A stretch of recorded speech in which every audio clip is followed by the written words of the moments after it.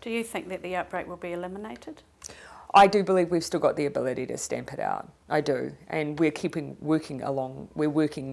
with that focus in mind. Will Auckland basically have to be at 0 cases before it drops to 2? Yeah, no, it wouldn't have to be at 0 cases, but it would have to be well contained. This outbreak is different because we do have vaccines and they are likely making a difference for the outbreak, but actually our management of it has still been within our old alert level framework and the decisions we make there around whether we've got good containment regardless of vaccine.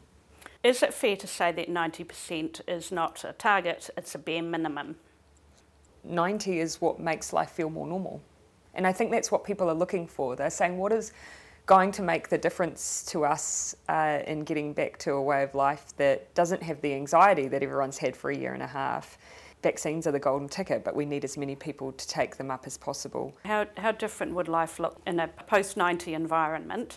What would the new alert levels look like? What we're looking for are public health measures that are sustainable, that you can actually carry on without them having huge impacts on your daily life. That mean businesses can carry on without having a huge impact on them. Things that you can incorporate into a bit of a new normal, but that is all dependent on us just getting those vaccine rates up. 6 weeks ago, just before this outbreak, I asked you about that vaccine passes that were being used overseas at that point. Yeah. And you said you weren't comfortable with it. You said people would not consider it freedom of movement if you're only able to go and partake in activities if you're vaccinated. That's a very different style of approach. Yep. What's changed since then? Having panned around now, I can see how they can fit into a toolbox that isn't exclusive. Some countries have used them initially for a period of time. It's helped increase vaccination rates and then they haven't had to continue using them.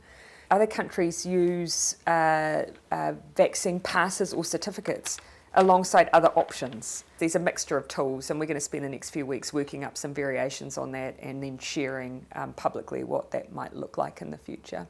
Would you be happy to have me vaccinated? Absolutely, absolutely. If it went through our process as we have every step of the way, it would have been considered by MedSafe and then our expert group before we make a decision. For the 12 pluses, we sat around as both politicians and decision makers and as parents. So that's what will guide us, not what any other country does, but what our experts tell us. It will get to a point where it's very hard to get the people. What is left?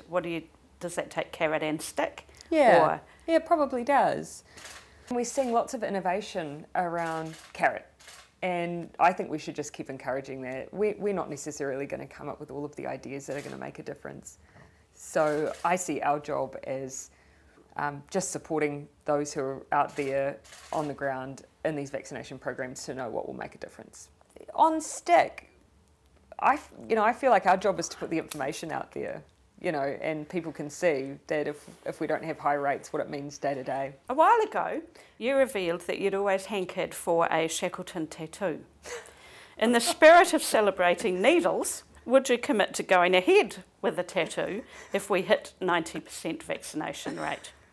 That is not the question I thought you would ask me. Do you know what? If I thought putting myself on the line in that way would get New Zealand to 90%, there's actually quite a few things I would agree to do. That's how much it means to me. Everyone's given up so much already for that same goal. We're now just asking people to do something a little extra to help with that. But not quite a tattoo. Let me come back to you.